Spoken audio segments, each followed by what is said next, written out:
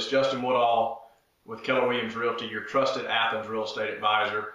And if you've ever been through your neighborhood or down your street, you've probably noticed that some homes sell very quickly within a few days or a few weeks, while others seem to sit on the market for months and even years sometimes. So why is that? Why do some homes sell quickly while others just can't seem to attract a buyer?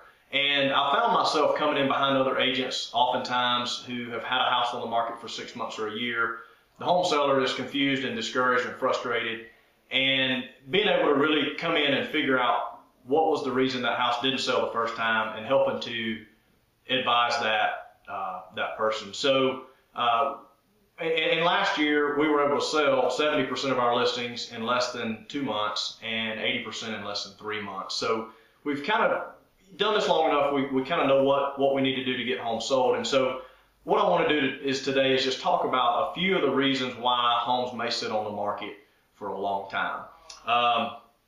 The first reason is simply that the homes don't show well. Now, they may not show well for several reasons. It could be the condition.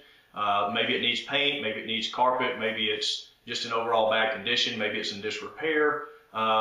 If a home is in disrepair, it will sell, but it's not going to sell for top dollar or even market value.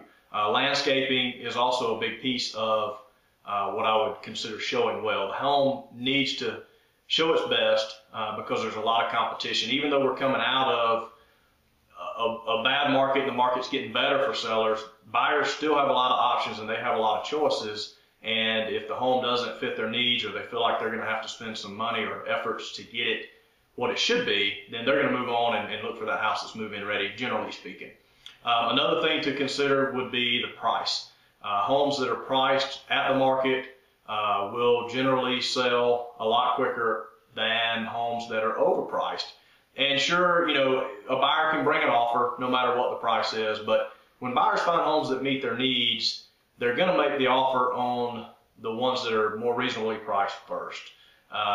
So unless there's some unusual or rare circumstance, a buyer will typically look for that best deal on the initial asking price. And of course, they may try to negotiate it down some, but that's the ones they're going to go after first.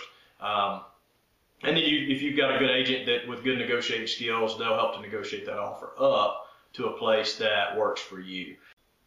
Another reason homes seem to sit on the market for a long time is just that they simply aren't marketed well. And that kind of comes down to the agent that's responsible for it and what are they really doing to market the home. How is it portrayed online? How are the remarks? Is the information even accurate online? So there's a lot of little things like that sometimes that we need to look at. You want the listing to show its best online with great quality photos. Staging is very important as well. But when it looks good online, that's what encourages buyers to make the next step and actually go in and visit the home. And that's when that condition and the home staging and things like that really shine. But before you can get a buyer into your home, it's got to be marketed appropriately and displayed properly online.